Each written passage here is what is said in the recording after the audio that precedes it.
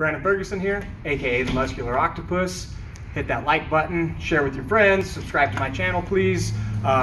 Sorry for a little bit of the absence. I was in fight camp, so my focus was elsewhere. But back to our submission series. So today we're going to focus on the RNC. So I'm going to do it without boots on, just to emphasize the importance of the arms here. And I really don't need my legs to finish this.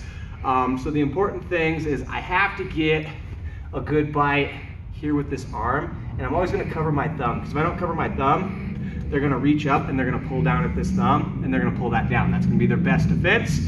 When you're defending, don't grab the wrist, grab with the thumb. That's going to give the most problems here. So I'm hiding that thumb with my chin, and then what I want to do with this hand, if I come across here, they're just going to grab it, and it's going to make it hard for me to get to the finish. So I'm either slipping this behind or I'm punching this behind here. Once this is in here, it's not a squeeze. I'm not squeezing with all my life here, but what I'm doing is I'm pushing my chest in like I'm Hulk and I'm trying to rip my shirt off. And the other important thing is I'm pulling my elbows down, and that's what's going to get the finish.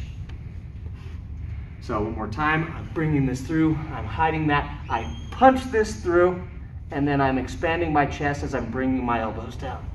And that's what's going to get the finish.